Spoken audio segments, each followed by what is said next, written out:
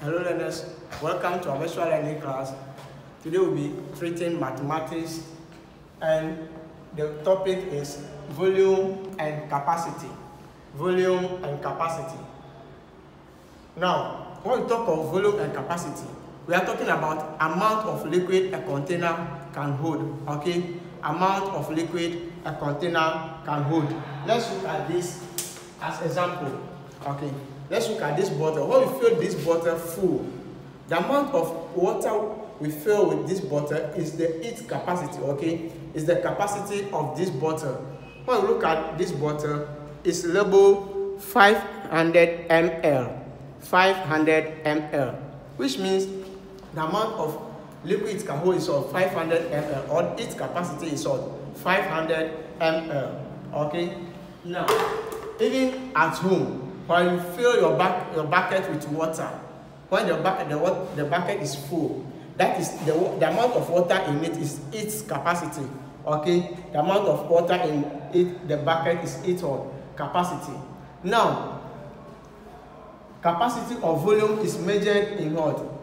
Either liters or milliliters. And liters, we have what? L. Liters is represented by what? L, and milliliters by ml. Milliliters by ml. Now let's continue to look at the relationship between liters and milliliters. The relationship between liters and milliliters. Okay. Now over here we have that 1000 milliliters will give us what? 1 liter. 1000 milliliters will give us 1 liter, or 1000 ml will give us 1 L. 1000 ml will give us 1 L. Which means that 1000 milliliters, when a container is labeled 1000 ml, when it's full, it will give us 1 liter. Okay, it will give us 1 liter. Now let's continue to try to change from milliliters to liters. Let's try to change from milliliters to liters. We already know that 1000 ml will give us 1 liter. Okay, so when we are changing from ml to liter, we divide by 1000, because 1000 ml will give us 1 liter. 1000 milliliters will give us 1 liter. So over here we have 500 ml, which will give us 500 ml. We are divided by 1000. We are divided by 1000 ml. This will be equal to, okay? Now, we cancel this cancel this, okay? Then this 0 will cancel this 0. This 0 will also cancel this 0. Now it's left with 5 over 10. And when we are doing decimal fraction, we know that 5 over 10 will give us 0.5. Then we add our liters to it, our L to it, okay?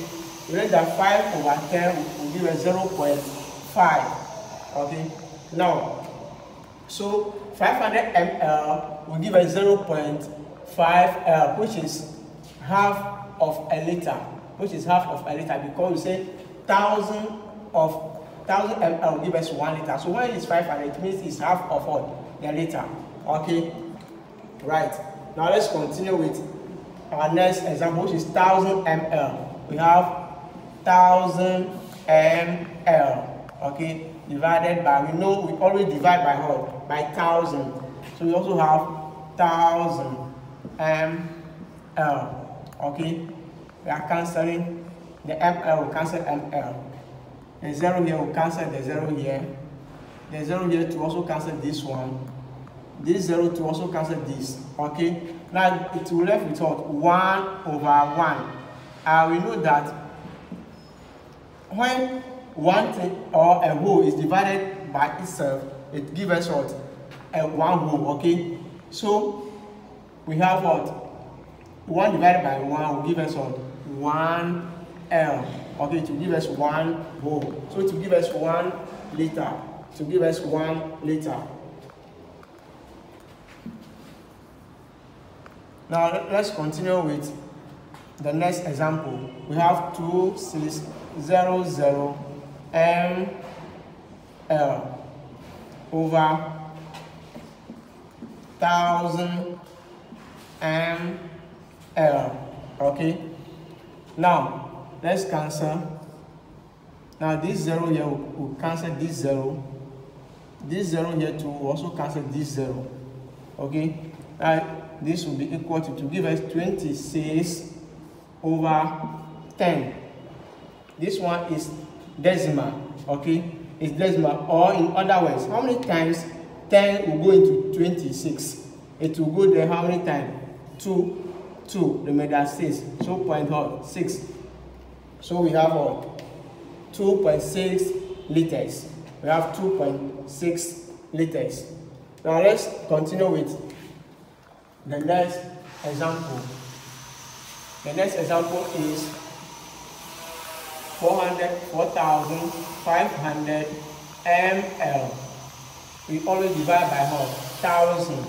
So we have 1,000 ml.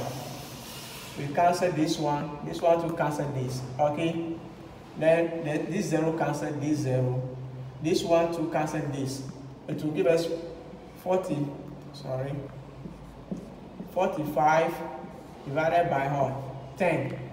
These are the ones that are not cancelled.